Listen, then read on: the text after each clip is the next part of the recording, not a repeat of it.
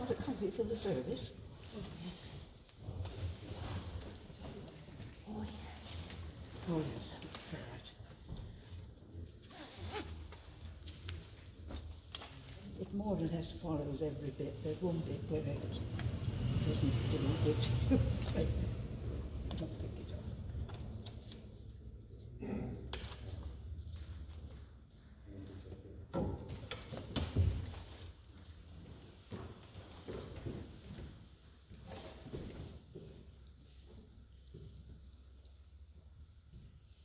In the name of the Father, and of the Son, and of the Holy Spirit. Amen. Please be seated.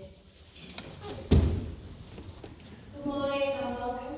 As always, can you please make sure that you've signed in or used the app. Once I've read the latest update from the Church of England, I'll see if I can stop doing that next week or not. We'll find out. All the updates have all just come through, so it's just a process of spending an hour or two to look through those this week. But next week, with the unlocking, if you could wear your masks coming in and going out, please, then that just means if anybody's feeling vulnerable, then it just gives them that little bit of security. If you wish to take them off in the service, that's absolutely fine. If you prefer to keep them on equally, we totally understand that. I'm going to keep the piece non-physical for now, again, just to ease people back into things gently, really. But next week, you can stay and chat for a bit as well. Talk to the people at 10:30 on the crossover, even better. I'm going to keep the pew by the fold and the side aisle, again, free for now, just so that those people who want to be separate have got a safe space for them as well. And the rest, you can just manage your own social distancing. If you want to keep 2 metres or a metre apart, go ahead. If you want to sit with your friends again, equally, just go ahead. Prayers this week, Monday 4 o'clock evening prayer and Wednesday are midday prayers. Those of you who cross between the two services, favourite hymns are on the sheet at the back, so we're going to start singing the last hymn next week. I'll work through your favourites first of all, just to encourage us all. You may have seen the photos on Facebook and Twitter. Outside yesterday we planted a tree for David and Christine McEwen, and there's a stone there, so you know what you can have a look afterwards. It was lovely. We had the family there and the friends. It was quite poignant, really. Mrs. Pym has left the building as our head teacher in school. And the Year 6s have gone on the way. We prayed for nice weather. It was so hot, actually all the computers kept shutting down, and I went through about 4 iPads trying to live stream the service to the parents. But we had a lovely day. And she brought a nice screen van in for the children, which was amazing. It went down really well. Well, and the staff, we all got one too. It was great. Really good. Thank you for all the support for our virtual online summer fair. £915 we've raised, and Mrs. Pym has donated it all to church. She said she wasn't going to split it, she's giving it all to us, which is really generous, and we're very, very grateful for that. So, oh yeah, final thing, we're going to be doing Eco Church, so if you can help with things like plants that are good for bees, or filling up bird feeders in the church grounds and things like that, just let me know. I'll have more details soon, I'll email them out. So today is the 7th Sunday after Trinity. I remember particularly this morning Graham and Leslie Pickering and Jean and Jim Garrity, as today is Little Elise's anniversary, and the flowers in church are in memory of Elise.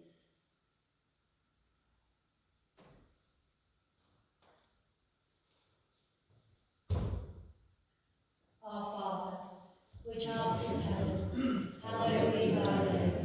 Thy kingdom come, thy will be done, on earth as it is in heaven. Give us this day our daily bread, and forgive us our trespasses, as we forgive them that trespass against us. And lead us not into temptation, but deliver us from evil. Amen.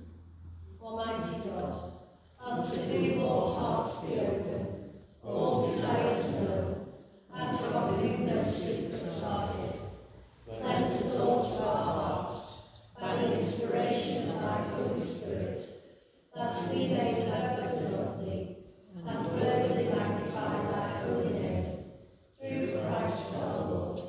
Amen. Our Lord Jesus Christ said, Hear, O Israel, the Lord our God is one Lord, and thou shalt love the Lord thy God with all thy heart, and with all thy soul, and with all thy mind, and with all thy strength. This is the first commandment, and the second is like, namely this, Thou shalt love thy neighbour as thyself. There is none other commandment greater than these. On these two commandments hang all the law and the prophets. Lord, have mercy upon us, and write all these thy laws in our hearts. Almighty God, whose kingdom is everlasting and power infinite, have mercy upon the whole church, and so rule the heart of thy chosen servant, Elizabeth, our Queen and Governor, that she, knowing whose minister she is, may above all things seek thy honour and glory, and that we adore her subjects, duly considering whose authority she hath, may faithfully serve, honour, and humbly obey her, in thee and for thee, according to thy blessed word and ordinance, through Jesus Christ our Lord, who with thee and the Holy Ghost liveth and reigneth, ever one God, world without end. Amen. Lord of all power and might, who art the author and giver of all good things, graft in our hearts the love of thy name, increase in us true religion, nourish us with all goodness, and of thy great mercy keep us in the same, through Jesus Christ, thy Son, our Lord, who liveth and reigneth with thee, in the unity of the Holy Spirit, one God, now and forever. Amen.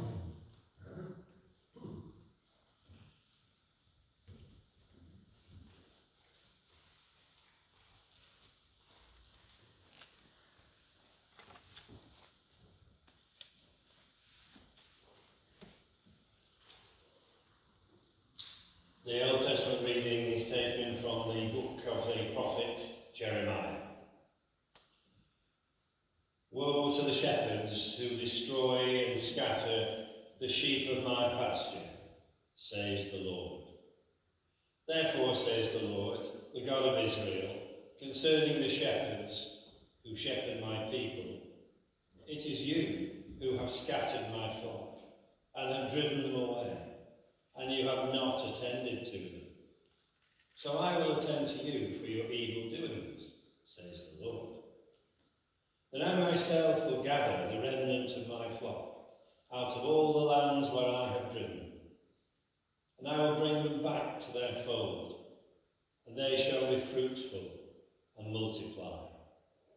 I will raise up shepherds over them, who will shepherd them, and they shall not fear any longer, or be dismayed, nor shall any be missing, says the Lord. The days are surely coming, says the Lord, when I will raise up for David a righteous branch, and he shall reign as king and deal wisely, and shall execute justice and righteousness in the land. In his days Judah will be saved, and Israel will live in safety. And this is the name by which he will be called. The Lord is our righteousness. This is the word of the Lord. Thanks be to God.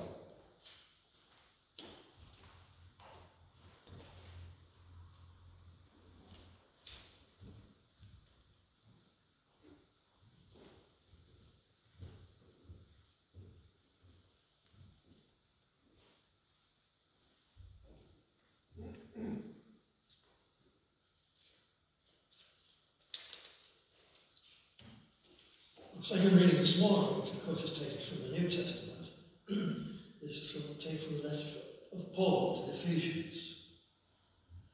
Remember that at one time you Gentiles by birth called the uncircumcision by those who were called the circumcision, A physical service has been made in the flesh by human hands.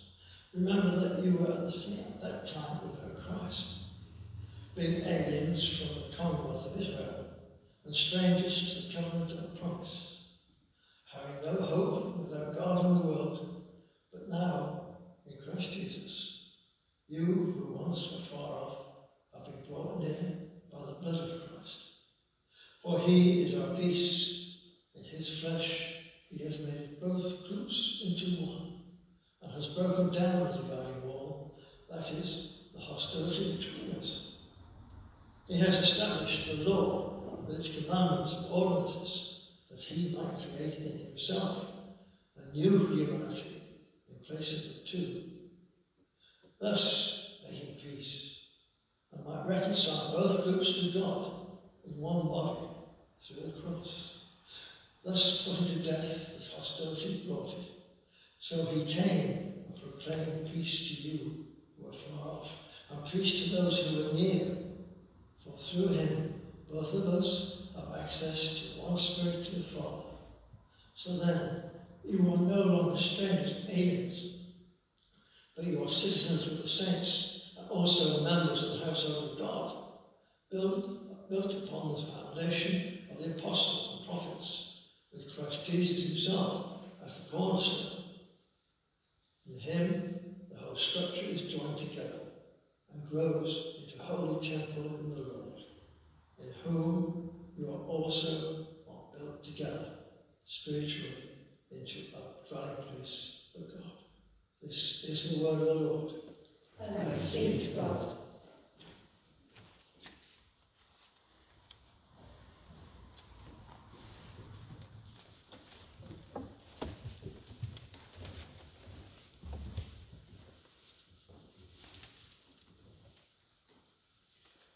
The Holy Gospel is written in the 6th chapter of the Gospel according to St. Mark, beginning at the 30th verse. Glory be to thee, O Lord. The apostles returned from their mission. They gathered around Jesus and told him all that they had done and taught. He said to them, "Come away to a deserted place all by yourselves and rest a while." For many were coming and going, and they had no leisure even to eat. And they went away in the boat to a deserted place by themselves. Now many saw them going and recognized them, and they hurried there on foot from all the towns and arrived ahead of them. As he went ashore, he saw a great crowd, and he had compassion for them, because they were like sheep without a shepherd, and he began to teach them many things. When they had crossed over, they came to land at Gennesaret and moored the boat. When they got out of the boat, people at once recognized him and rushed about the whole region, and began to bring the sick on mats to wherever they heard he was. And wherever he went, into villages or cities or farms, they laid the sick in the marketplaces and begged him that they might touch even the fringe on his cloak, and all who touched it were healed. This is the gospel of the Lord. Praise be to thee, O Christ.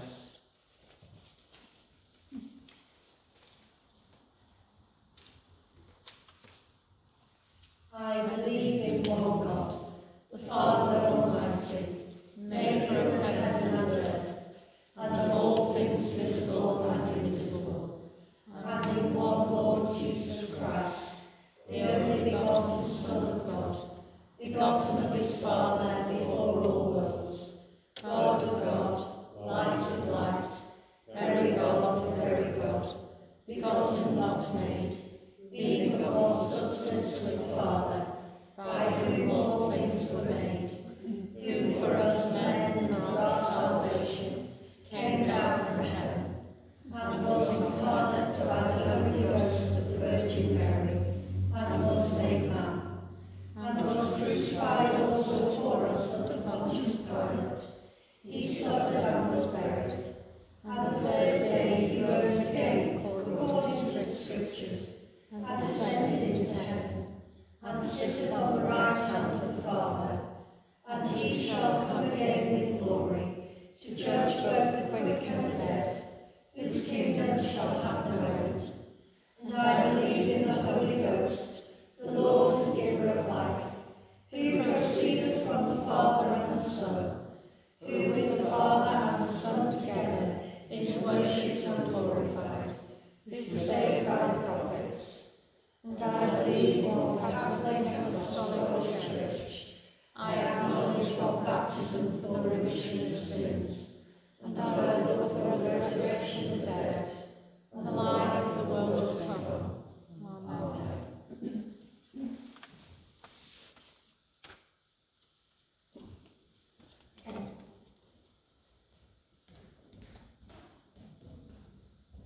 In the name of the Father, the Son, and the Holy Spirit.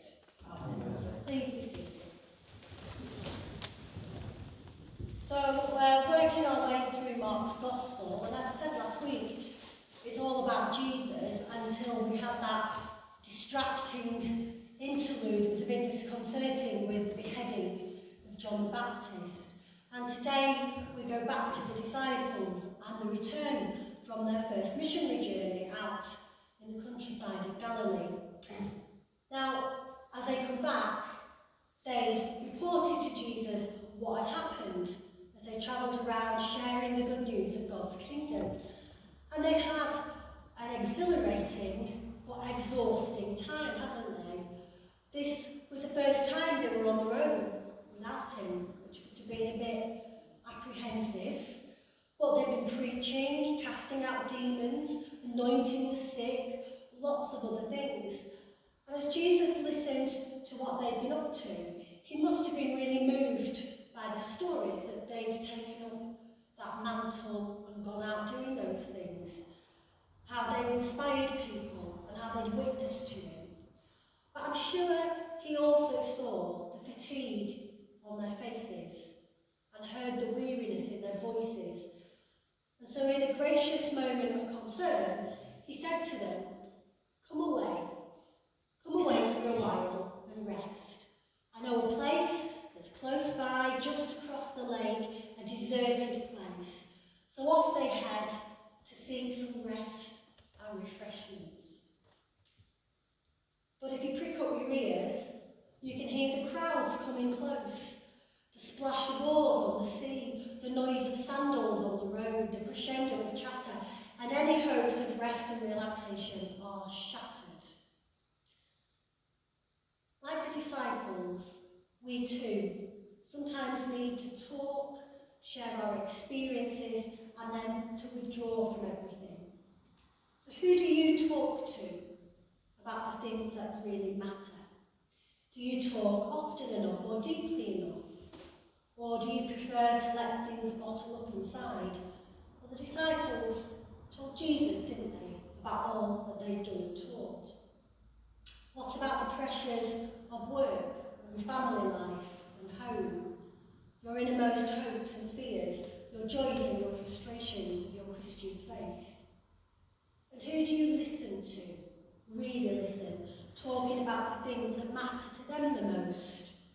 Do you really listen to your colleagues at work, your family at home, your friends, others at church?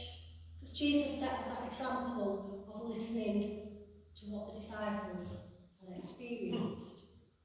And how do you make time to withdraw, to listen to the depths of your own being? How do you step back from the immediacy of working life, family life, all the different demands that we have, to listen to what's really going on? Because if we're not careful, like the disciples, we can find ourselves in that same predicament of not taking time out. And that's not healthy. When Jesus longed for peace and quiet, the whole region brought out their sick to be healed.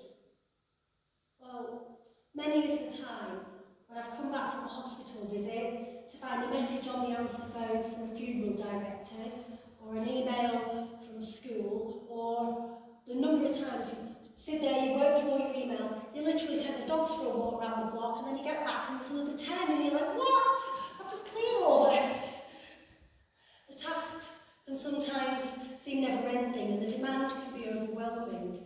And I think the smaller your children are, the more that actually is as well. Grandchildren counted. I've met a few grannies this week who've said they'd be very happy to have them back over as much as they love them.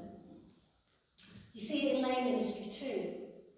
Last week, several people over the space of just a few days were at a PCC meeting, baking cakes, helping at the school cake sale, in church leading different aspects of worship, visiting and helping the elderly, planting trees, doing goodness knows what else. And here in Mark's Gospel is the first clinical description of ministry burnout. And we need to make sure that we recognise those symptoms in ourselves and we act early enough to prevent them. Because if we're not rested and fit, we can't help anybody else, we're fit for nothing.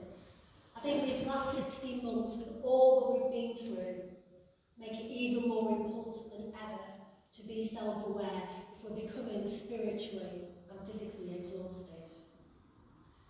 The Bible teacher, William Barclay, commenting on this passage, says, "The rhythm of the Christian life is the ultimate meeting with God in the secret place and serving people in the marketplace. And the essence of the Christian life is this ebb and flow of moving into the presence of God from the busyness of life and then returning to involvement with people enriched by our spiritual renewal." When Jesus invited his disciples to go away with him to that deserted place, he wasn't inviting them to drop out. He made no suggestion at all that their ministry of witness and compassion was over. He was simply inviting them to pause in a proper manner before continuing to bless and to serve. It was an invitation to observe the proper rhythm of the Christian life, and they accepted that. They got into the boat and headed off for the first of all Christian retreats. So today, Jesus calls us to join him in a deserted place, a place where we can be alone, not forever, but just for a short while. And it depends on your life, doesn't it? It might be 10 minutes, it might be a day, it might be a holiday. I'm here next week, then I'm on my holidays. You've got the pleasure of the Archdeacon for a couple of weeks. Because I am answering that call to find a deserted place. If that's possible in England this summer, I'm not sure, but I'm going to try my best in Dorset.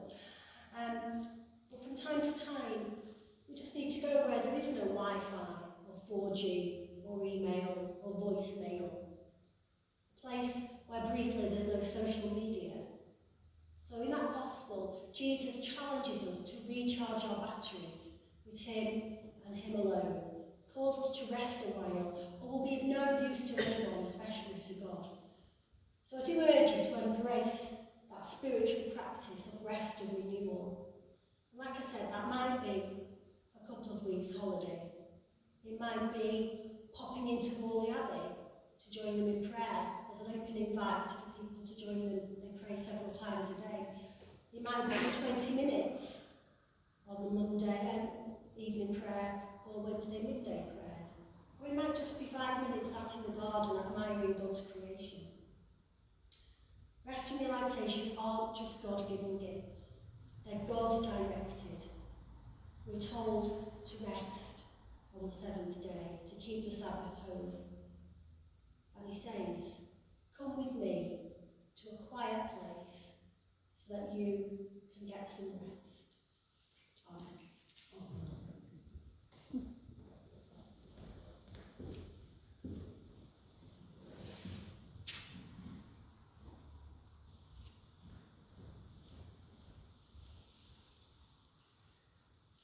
Let your light so shine before men, that they may see your good works and glorify your Father, which is in heaven.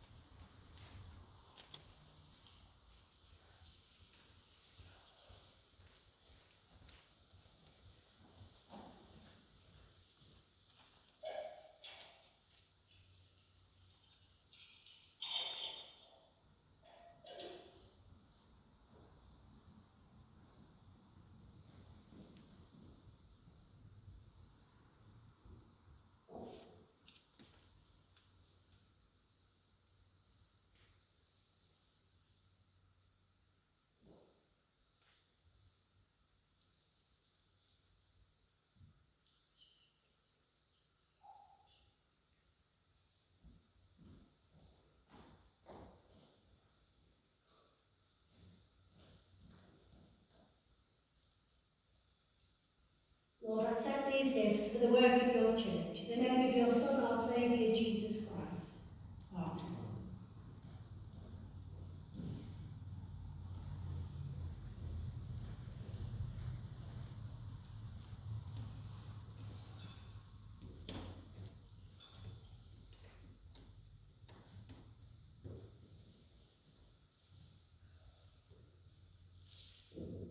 Let us pray for the whole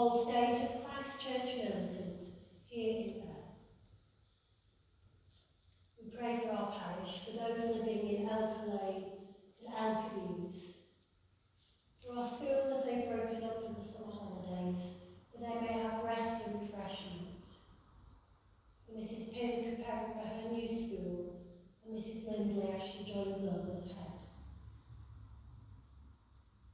We pray for our diocese, for the parish of Morecambe St Christopher Bear, for our links between the two committees of Braunschweig and Blackburn, for the South African Archbishop Thabo in the Free States, and the Anglican Cycle of Prayer for the Église Anglicane de Rwanda. For our diocesan vision, we pray for more vocations to the priesthood and the religious life, especially for vocations amongst young adults. We pray for our world, a world which is troubled at the moment, for the ongoing COVID situation, particularly in countries like Indonesia, and for those with vaccine inequality. For the many places filled with conflict, for Israel, Iraq, for the disturbances in South Africa.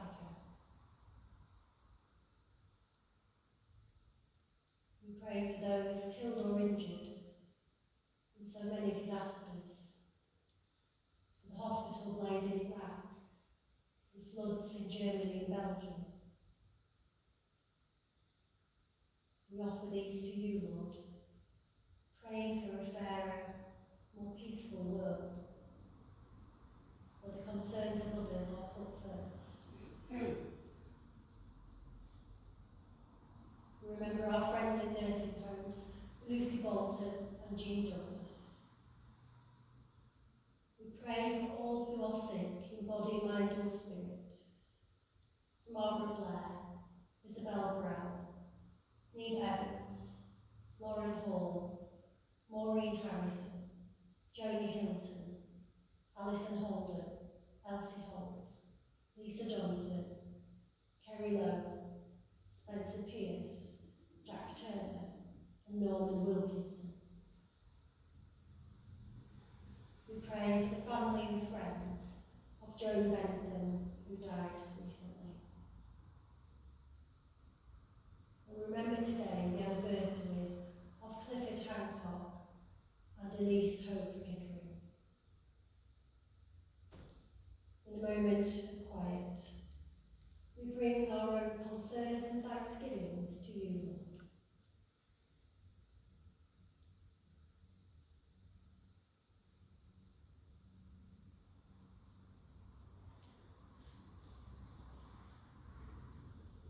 Almighty and ever-living God, who by thy holy apostle has taught us to make prayers and supplications, and to give thanks for all men, we humbly beseech thee most mercifully to accept our alms and oblations, and to receive these our prayers, which we offer unto thy divine majesty, beseeching thee to inspire continually the universal church with the spirit of truth, unity, and concord, and grant that all they that do confess thy holy name may agree in the truth of thy holy word, and live in unity with godly love.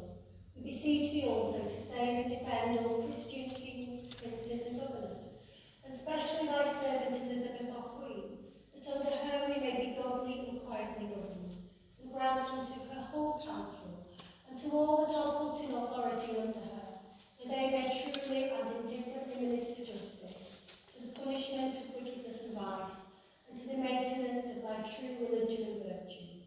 Give grace, O Heavenly Father, to all bishops and curates, that they may both by their life and doctrine set forth thy true and lively word, and rightly and duly administer thy holy sacraments.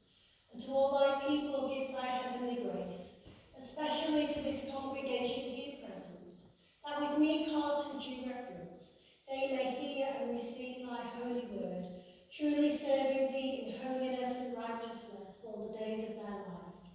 And we most humbly beseech thee of thy goodness, O Lord, to comfort and succour all them who in this transitory life are in trouble, sorrow, need, sickness, or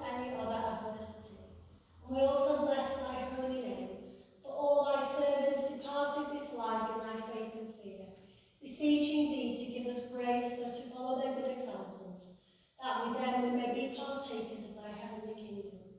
Grant this, O Father, for Jesus Christ's sake, our only mediator and advocate. Amen. Ye that do truly and earnestly repent you of your sins, and are in love and charity with your neighbours, and intend to lead a new life, following the commandments of God, and walking from henceforth in his holy ways.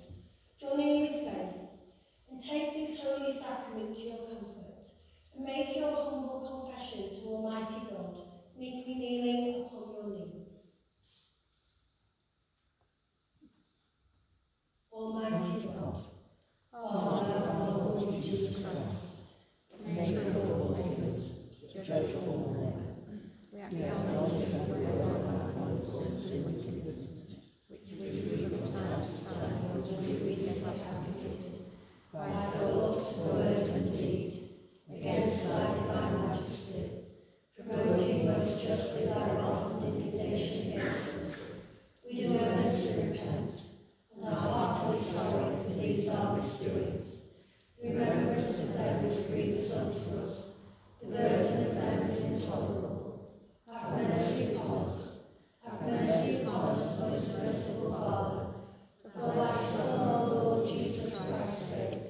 Forgive us all that is past, and grant that we may ever hereafter serve and please thee in the newness of life, to the honour and glory of thy name. Through Jesus Christ our Lord. Amen.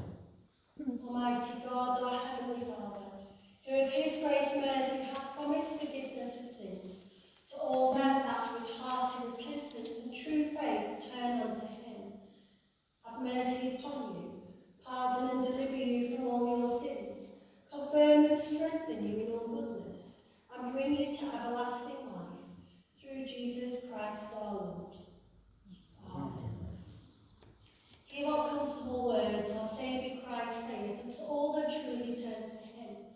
Come unto me, all that travail and are heavy laden, and I will refresh you. So God loved the world that he gave his only begotten Son, to the end that all that believe in him should not perish, but have everlasting life. Hear also what St. Paul saith. This is a true saying, and worthy of all men to be received, that Christ Jesus came into the world to save sinners. Hear also what St. John saith. If any man sin, we have an advocate with the Father, Jesus Christ the righteous, and he is the propitiation for our sins.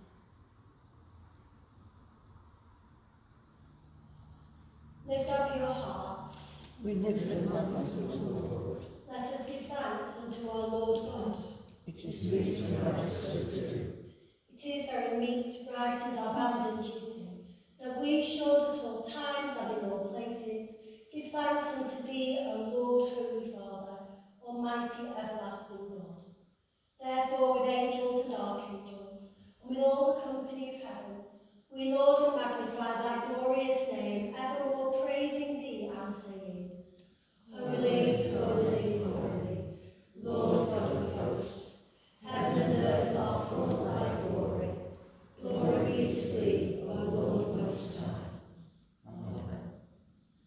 We do not presume to come to this thy table, blessed Lord, trusting in our righteousness, trusting in our unfolding graces. We are not witnesses so much as to gather up crumbs on thy table, but thou art the same Lord, whose property is always to have mercy. Grant us therefore, gracious Lord, so to eat the flesh of thy dear Son, Jesus Christ, and to drink his blood, that our sinful bodies may be made clean by his body, and our souls washed with his most precious blood, and that we may evermore dwell in him, and he in us. Amen. Almighty God, our Heavenly Father, who of thy tender mercy didst give thine only Son, Jesus Christ, to suffer death upon the cross for our redemption, who made there by his one oblation of himself once offered, a full, perfect, and sufficient sacrifice, oblation, and satisfaction for the sins of the whole world, and did institute, and in his holy gospel command us to continue a perpetual memory of that his precious death, until his coming again. Hear us, O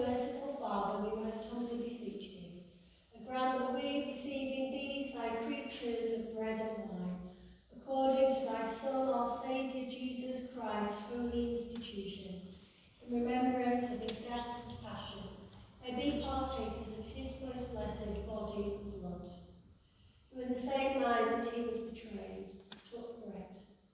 And when he had given thanks, he brake it, and gave it to his disciples, saying, "Take, eat, this is my body which is given for you. Do this in remembrance of me." Likewise, after supper he took the cup, and when he had given thanks, he gave it to them, saying, "Drink ye all of this, for this is my blood of the New Testament, which is shed for you and for many for the remission of sins. Do this as oft as ye shall drink it, in remembrance of me." Amen. Behold the Lamb of God. Behold him who taketh away the sins of the world.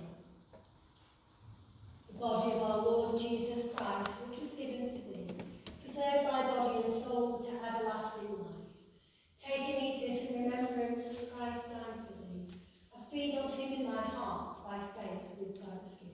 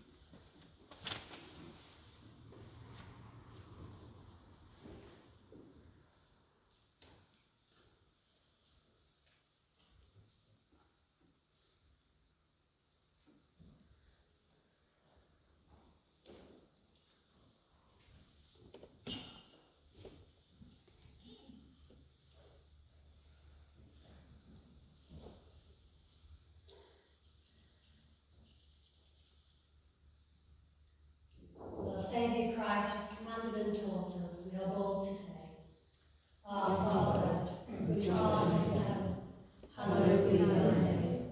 Thy kingdom come, thy will be done, in earth as it is in heaven. Give us this day our daily bread, and forgive us our trespasses, as we forgive them that trespass against us. And lead us not into temptation, but deliver us from evil.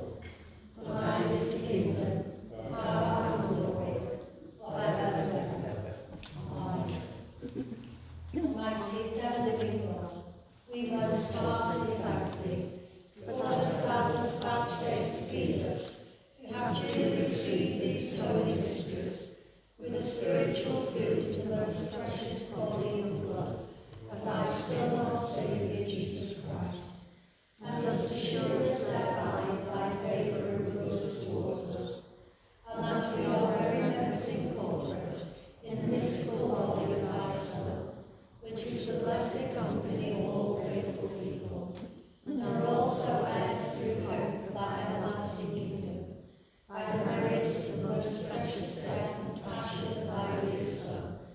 And we most humbly beseech thee, O Heavenly Father, so to assist us with thy grace, that we may continue in that holy fellowship, and do all such good works as thou hast prepared for us to walk in. Through Jesus Christ our Lord, to whom with thee and the Holy Ghost, be all honour and glory, world without end. Amen. Glory be to God on high, and in earth peace, goodwill towards men. We praise thee, we bless thee, we worship thee, we glorify thee. We give thanks to thee for thy great glory. O Lord God, heavenly King, God the Father Almighty. O Lord, the only begotten Son, Jesus Christ. O Lord God, Lamb of God, Son of the Father, that takest away the sins of the world, have mercy upon us. Thou that takest away the sins of the world, have mercy upon us. Thou that takest away the sins of the world, receive our prayer. Thou that sittest at the right hand of God the Father, have mercy upon us. For thou only art holy, thou only art the Lord, thou only, O Christ, with the Holy Ghost, art most high in the glory of God the Father. Amen. The peace of God which passeth all understanding, keep your hearts and minds in the knowledge and love of God, and of his Son, Jesus Christ our Lord. And the blessing of God Almighty, the Father, the Son, and the